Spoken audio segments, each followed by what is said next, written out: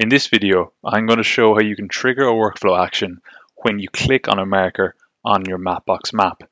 So a common use case of this might be that when you click on a marker, you want the relevant entry in the repeating group to be highlighted. And you'll see here, if I click on a marker, that's exactly what happens. We zoom in on the marker, but we also scroll to the relevant entry in the repeating group and highlight it. Throughout this tutorial, I'm going to be using Mapbox, and more specifically, I'm going to be using the Beautiful Maps Mapbox plugin. This is a Cranford Tech plugin. Now, I've already gone through in another video how to build a store locator like the one we have here. I'm going to link to that below, so I'm not really going to focus on that. I'm really going to focus today purely on how you drive those workflow actions based on marker clicks. And what you're going to want to do is, once you've loaded your markers, which we're doing on page load with this add list of markers to Mapbox A map, you're going to want to first of all figure out how you can set a repeating group entry here to be highlighted when the marker is clicked. So, at the moment if I click on something, we're not getting any kind of corresponding highlighting over in our repeating group. So what we're going to do is we're going to go to our page and we're just going to click on the page itself, and I'm going to set a custom state. And the custom state is going to be selected location. And the type is going to be location, which is a custom data type that I've created. And then what we can say is, first of all, if we go to the group here, we can say when this group location is clicked, we're currently flying to the location on our map, but we can also set the state of an element. And the state is going to be the state that we've just created, and its value is going to be the current cell's location. And then what we can do is we can say when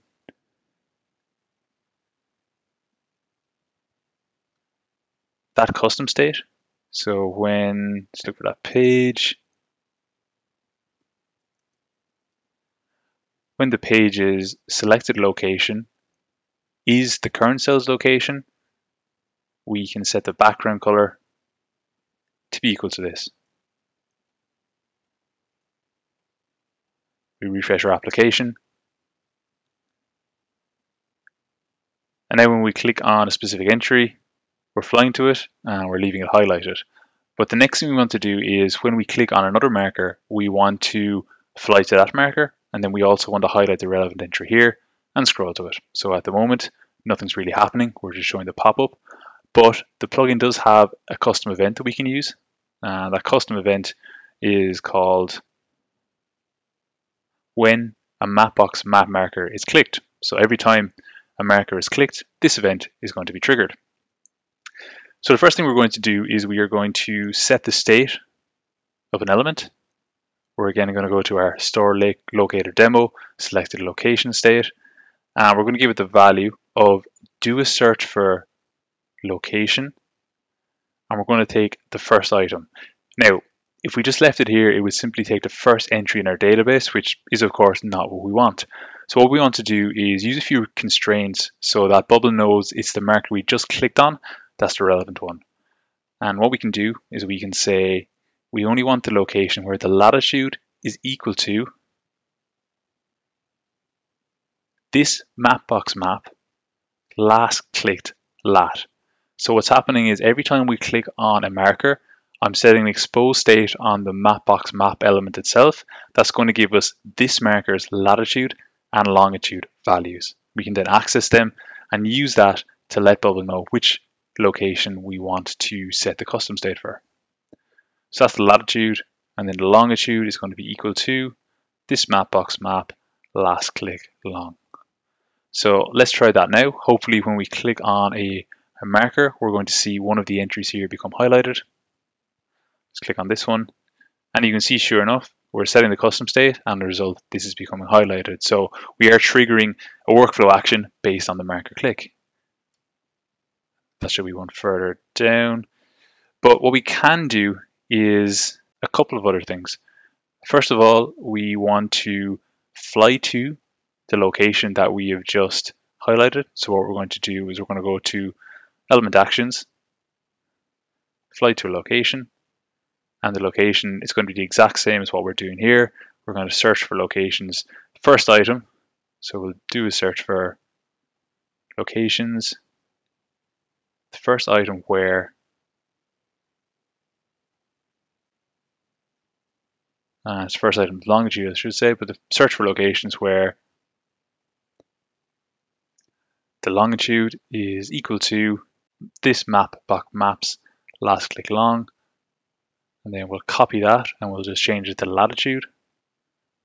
So we'll say search for locations. It's going to be latitude is equal to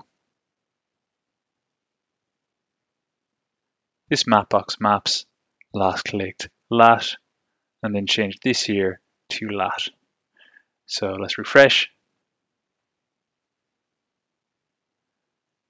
And this time when we click on a marker, we're getting taken to it.